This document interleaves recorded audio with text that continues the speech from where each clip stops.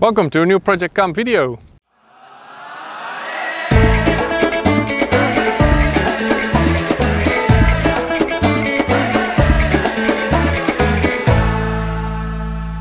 So in this video I'm going to show you how to buy a piece of land. Now we recently bought this big piece of land ourselves. It's 10 hectares and it's in Portugal. And we learned a lot by doing so. So if you want to buy a piece of land yourself, make sure to watch this video and I'll explain how it all went. So in order to make it a bit easy to understand, we divided this video into 4 chapters. Chapter 1 is all about research, trying to understand what it is that you're really looking for, what kind of land you like. In the second chapter, we're really going to go and visit lands. So trying to understand what's the best way to visit a land, where you should look out for, what are the things to pay attention to when you're walking around on these lands. And in the third chapter, we're actually going to buy the land, so going through the whole process and also seeing how do you decide the price, what kind of legal paperwork do you need, how many taxes do you still have to pay, stuff like this. And in the fourth chapter, I'm actually going to show you the land we just bought. So in general, I would say it's quite a lengthy process to buy a piece of land. It took us over 2 years.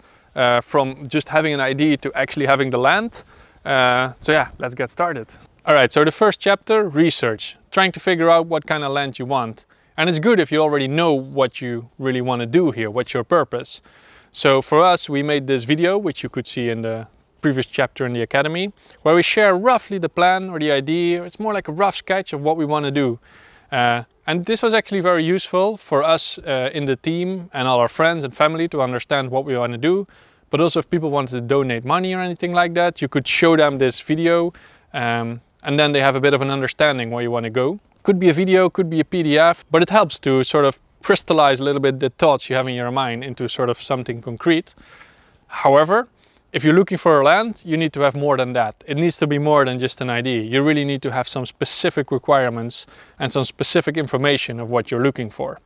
So for instance, location. Where do you want to go with your project? What language do they speak there and can you easily integrate? What's the size of the land that you actually need? Do you need a lot or is it just going to be a small community because this easily adds up in the price? What's the climate around there? Does it have very harsh winters and summer or is it a bit more mild? What kind of soil is there on the land? Do you want to grow vegetables and it needs to be very fertile?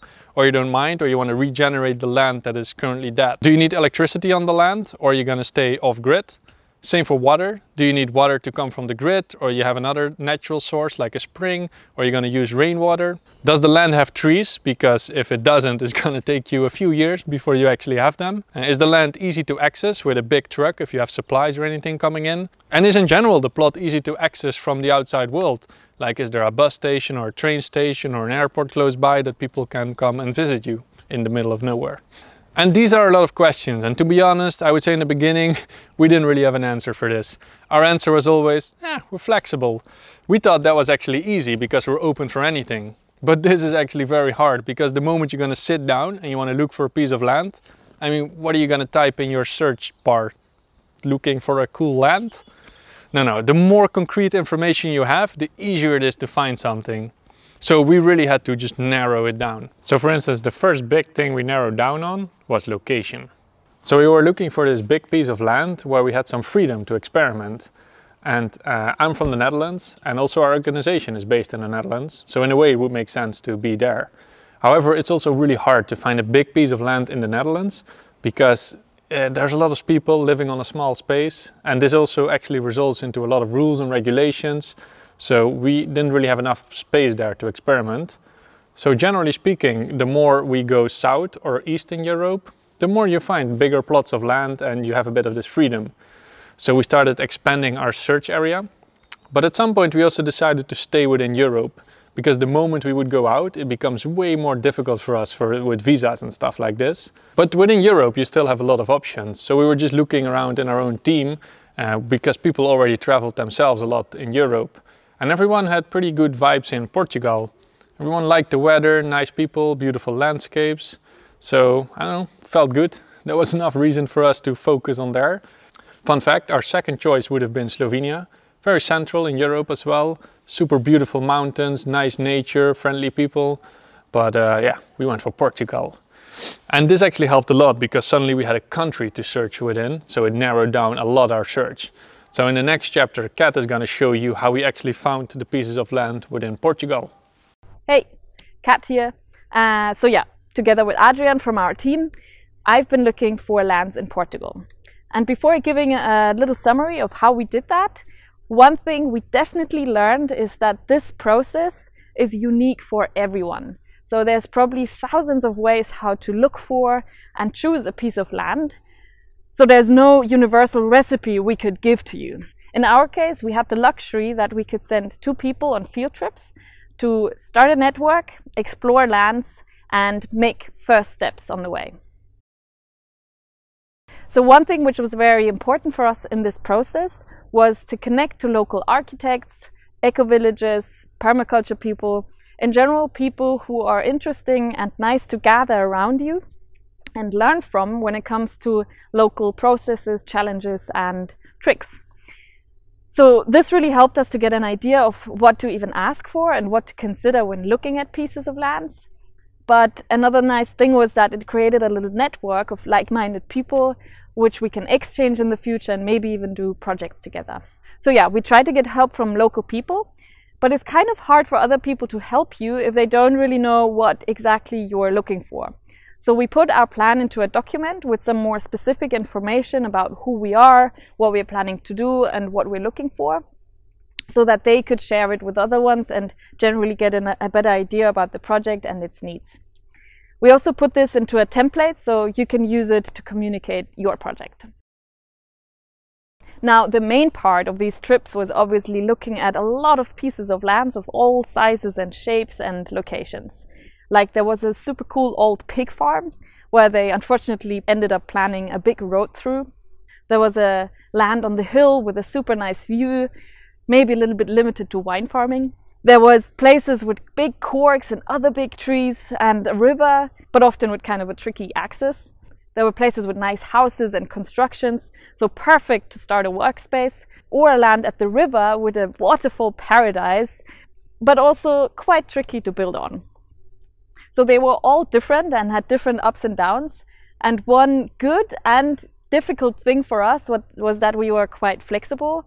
So our idea of what we need and want was actually still shaping. So to help us filter out, we made a checklist to fill out for each land, covering aspects like size, price, access to water and electricity, but also buildability, access to public transport, and so on. This checklist we will also share with you, which might help you for your land search. So yeah, this checklist definitely helped us to compare and narrow down the selection. But to be honest, there was also a lot of gut feeling involved because some lands just felt better and easier than the other ones. Finally, we also got in touch with municipalities of the areas and lands we were interested in to see their reaction to the project and what we are planning to do. And this was a really good thing because it creates a much better feeling if you know that you are welcome by your local government, and they might even be able to help you and support you in one way or the other. So yeah, finally we decided on a piece of land, and Dave will tell you more about it. But one thing I really like about it is that we found it through our network. So it kind of came along with some friends in the area, and that really creates a much better feeling and connection to the land and a much nicer starting point for us. And we called it the Treasure Stone land because there's a big rock on it and the people in the village say that there's a treasure hidden underneath. So that's kind of cool.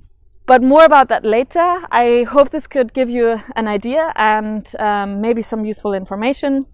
And now let's have a look into the buying process. Alright, chapter 3. Here we're actually gonna buy the land, and this is where it gets really exciting. You go into all the paperwork, technical details, talk with lawyers. Yeah, juicy stuff. Alright, so as you might have figured out, it will cost you money to buy a piece of land.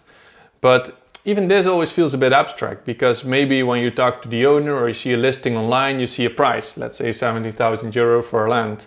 But you never really know, is that really the final price and how much is gonna go on top, and you have taxes, transfer costs, notary costs. So I'm going to explain you what it all takes to buy a piece of land, the documents you need, and where the price is based upon. And these costs vary a lot per country. Here in Portugal it's roughly between 3 and 10% on top of the additional price. But let me break down these costs and paperwork for you so it's a bit more understandable. First, let's start by the main price. It's always a bit abstract and hard to judge if someone asks you for a certain price, whether it's too much or too little. I guess it's never really too little. Generally, you could have this rule of thumb that you just see the size. So for instance, our land was 10 hectares, which is 100,000 square meters. And you look locally, what's the price of 1 square meter? And then you see if it adds up to make the final price. So the size of the land times the square meter price is the final price. But it's not as simple as that, because the land itself is generally divided into different kinds of land. So for instance, here you have rustic land, urban land, or mixed land. So you kind of need to know what your land has. And you can find this out by getting yourself a map of the land and seeing how your land is divided and where the land is based upon. So for instance, rustic land is generally more natural, for agricultural, it's not for building. And urban land you can build, use for commercial reasons or industrial. And mixed is where they are mixed. So generally the price of urban land is way more expensive. So for instance, here rustic land is around €1 per square meter and urban land is around €70 per square meter. So it changes quite a bit. However, this is also a very analytic way of looking at it. I mean, you just look at the map and you see this is the price it should be, but you don't really look at the land itself. Like, does it have a nice landscape? Are there beautiful trees? Is there a creek next to it? Is there water on the land? Stuff like this. This also changes the price of a land. This is also where it gets a bit more blurry and the value depends a lot on what you think the value is. So after making this complex sum, doing the analytic part and the intuition part, we set our final price, also some negotiating, at €109,000. So one of the things that goes on top of this price is the import tax, or here it's called Imposto Municipal sobre Transmissão Oneroso de Imóveis, IMT in short. And it's also based on whether you have urban land, rustic land or a mixed land, and also whether you're a resident or non-resident. So after making this complex sum, we had to pay €6,000. Next, you need the Carboneta Predial. And this is kind of the official document about your land. So it defines the size, but also the borders, who are the neighbors, what's on the land, what type of land is it, is rustic or urban, also who's the current owner. So it really has all the information technically about the land. And this is very important that you have it. But I would say generally the current owner already has this, or you can go to the local municipality to ask for it. Next is a very expensive one. Here in Portugal you need to get a physical number to make the transfer. Kind of boring, takes you one mooring, costs you €5, but you need it. And finally you need to get a notary involved to make the official transfer between the previous owner and yourself, to make sure all the paperwork is properly signed and goes into the database. And the price for this was for us €1,000. Alright, so now we have all the paperwork in place. We know our final price, €116,005. So ready to sign the deal. And this is also where it gets tricky. Maybe the moment you would start doubting. I mean, €116,000 sounds like a lot. And for us, we really see this thing as an investment. Because end of the day, we would end up paying more if we would have to rent the house and rent the workspace for so many people. So in the long term, it actually does make sense. But this is also scary, this long term. Like, do I really want to live in this place for what, the coming 20 years? Really? Of all the places in the world, I choose this one? And why this land? And I don't know, is the weather even good in the winter and the summer? Like, you would have a lot of doubts, I would say. But never try, never know. So then the signing itself. I was here in Portugal to sign the contract. Got this beautiful official piece with silver finishing. Maybe you get gold if you get a more expensive notary, or maybe you could opt for bronze as well. I don't know. But yeah, this is the official paper. But it was actually not me that bought the land, like not me personally. I only signed the paper because we bought it on behalf of the foundation. Because we really think it's better if the land is from a foundation and not an individual. It also makes people a bit less personally involved in this whole thing. And it becomes more just a place we all build together. That said, our foundation didn't have this much money laying around. So we depended on friends and family to actually help us out to make these loans so we could purchase it. So thank you very much for that. And I told them we would pay them back in 5 years. Yeah, let's see. All right, so enough talking about the land. Let's have a look at the thing we actually just bought. So chapter number 4, let me show you the land. So currently we are in the, well, you could call it the workspace, future workspace, but it's actually used to be an old shed on the land, but it burned down a few years ago during a massive fire. So now it's basically just a ruin. And actually there's another ruin on the land, also burned down, also looks kind of like this, a lot of broken things. They look like completely waste, and they are pretty useless probably. However, what is super nice of having a ruin on the land, that you get building ground. So you could renovate the building or use the surface area to build a new structure. So it saves a lot of hassle going through the paperwork yourself if you already find a ruin on the land. And here you can see the other building structure, also quite abandoned like the other one. But actually when you see a building structure on a piece of land, it doesn't necessarily mean you can just rebuild there. Only when the previous owner actually legalized the building and put it in the paperwork. Because you often also find lands where there is a structure but it's not legal, so it doesn't mean that you can rebuild it. Now in Portugal they have this one exception, which is kind of interesting.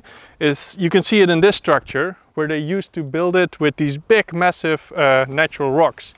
And they assume if you have a ruin on your land with those rocks, that it's built before 1951, so before Portugal had building permits. So if you have a ruin with rocks like that, it can be legalized easily. So here you can see the newer part being built, but it's built on top of these old rocks.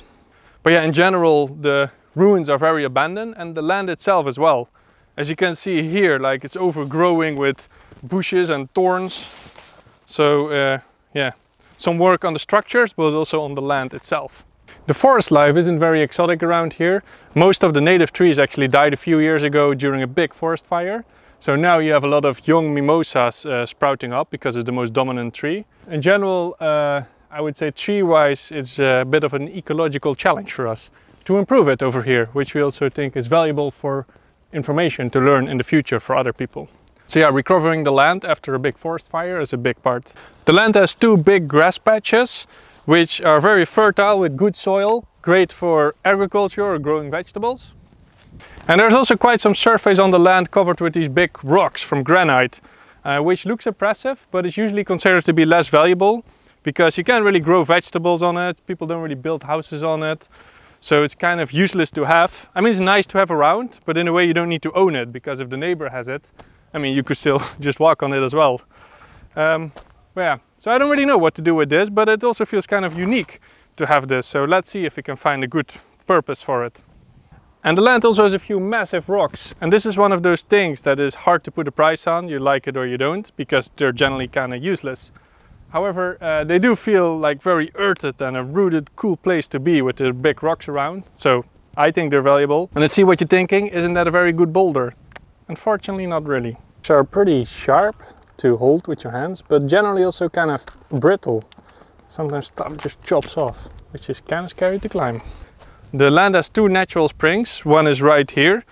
I mean, it looks a bit swampy, I could use a cleanup, but it is very valuable to have water on your land and all year around as well, so also in the hot summers. And on the land there's also this beautiful little creek with super cold fresh water, and it flows the whole year around, which is kind of unique. But to be fair, now it is rain season, so the water is much more than when we were here last time in summer. And this is actually a good reason that I would highly recommend to visit your land multiple seasons, because it can change a lot whether you're here in summer or winter. The land itself is connected to the grid, so there's electricity available, which is generally quite a big plus, especially in remote areas. To be fair, it's not hooked up yet, so we still need to do that process with the electricity company. But everyone says, that's easy. So I don't know, never done that, but let's see. But to be honest, for us it's quite important to have electricity because we're going to run a big workspace with heavy machinery, three-phase, do a lot of research and development. So it's hard to go straight to renewable energy like solar. But if you don't have any of that research going on, I would highly recommend to go straight to renewable energy because it's pretty doable these days. But for us it's more of a long-term goal. There's no internet connection on the land. I mean, in some areas you find some connection depending on the phone and the carrier you have, but it's very basic. And there isn't just like a fiber cable coming here or anything like that. So we're going to depend on either expanding our 4G network here, or we're going to get satellite internet. The land is easy to access because you have these big roads. You can even go with them on a big truck. One weird thing though, this is actually a public road and it goes straight to the land. So our land is over here and over there. Feels kind of weird to me to have a public road growing through the land, but apparently it's quite normal around here. And realistically also not many people are going to use this road. And if it is, it's probably a few farmers on their tractor dropping by, which is kind of funny. And about a 30 minutes drive away by car from here, you find a close by village called Santa Comadau, which has quite a lot of resources and shops, library for internet. But it also has a bus station and a train station, which was quite important for us, that you could quite easily access this place pretty far with public transport. So that was basically how you buy a piece of land. A bit of a daunting process at first, especially into this unknown world in a foreign country. But looking back, I would say it's quite doable. And I hope this video helped you a bit to understand the steps it takes into this process and also make it a bit less scary. If at this point you have any questions, make sure to visit our Discord community, where you find a lot of like-minded people that want to chat and help to answer your questions. And have a look at the next chapter where we're actually going to move here. So back home we converted an old van into a house and a kitchen and a workspace into a shipping container. And you can see how we converted them and how they're being transported here into the land. And if you want to make sure we can continue development and pay back the loans from those wonderful people that helped out, make sure to visit support.projectcamp.com to see how you can help out. Thanks for watching, see you in the next video.